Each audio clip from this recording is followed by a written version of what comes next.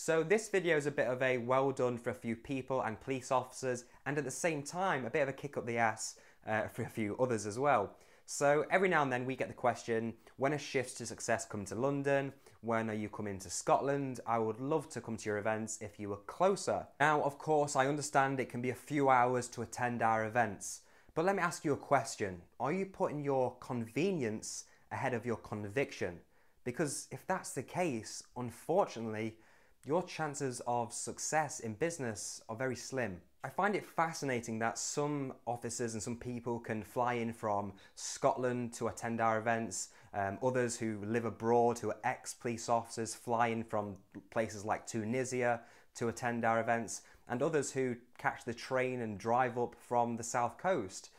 And yet, there's some people who only take action when it's convenient for them. And of course, this extends further than Shifts to Success, but it can go into other areas of your life. And this is what this video is about, to give you some mindset shifts so actually you can move forward at a much faster pace and get results quicker.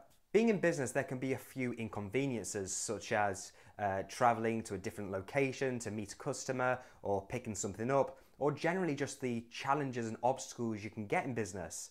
So if you're one of those people who only take action when it's convenient for you, then personally I would advise you stay in your job, because business won't be for you. Many people are limited on time due to other things they have going on. Life isn't always convenient, and yet it's those who push on regardless that end up getting the better results, not only in life but in business too. Too many people who remain unhappy simply wait for shit to happen.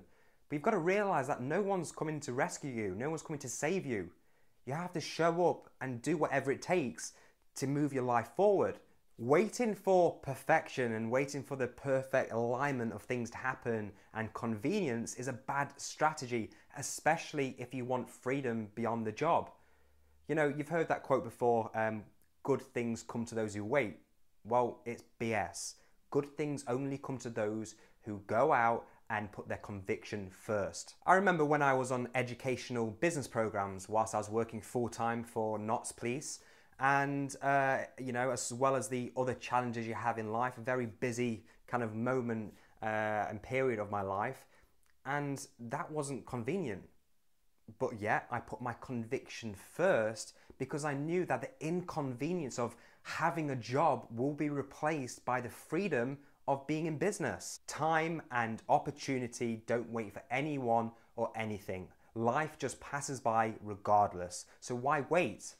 So next time you are, put in front of an inconvenient moment, ask yourself, for the positive change of your life, which is more important, your convenience or your conviction?